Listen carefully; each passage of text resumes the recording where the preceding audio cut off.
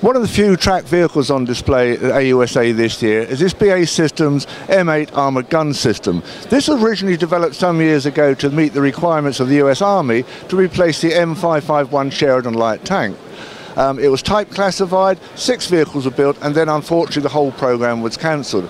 But now again the US Army is looking at its requirements, and there still is a need for a very light air portable vehicle with a good gun. So this one has got a 105mm rifle gun for which ammunition is available from a wide range of sources, and it's fitted with an automatic loader which holds 21 rounds of ammunition. The empty cartridge cases are ejected out the back. A key feature of this, it is fully air portable. It can go in a C-130 in its basic configuration.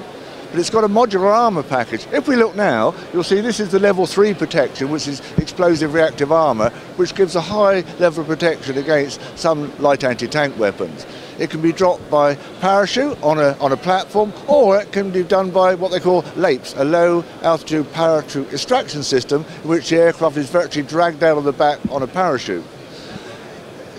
This was developed some years ago, but since then technology has moved on. So if it did move ahead, it will probably have some new sensors, like this particular one. It's got cameras for situational airways through 360 degrees. There are other automotive improvements. Also, this one has got rubber band tracks, which offer the user a number of advantages. They're lighter, less vibration, less rolling resistance, and they provide a much better ride for the crew. There are also advances in thermal imaging technology, so there's lots of technology insertions from other programs, the M1 and the Bradley, which could be inserted into this particular vehicle. So it's currently got a 105 gun, but some years ago they did look at and fit a 120 smoothbore gun, and also there was a hybrid electric drive version. So this is a basic platform, but there's lots of technology insertions you can put inside it to improve it.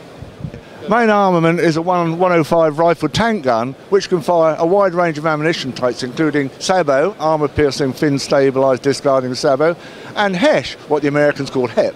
It's got a coaxial machine gun. As you can see, mounted on the top is a 50 cal machine gun, and also banks of grenade launchers. So there's plenty of stretch to this vehicle.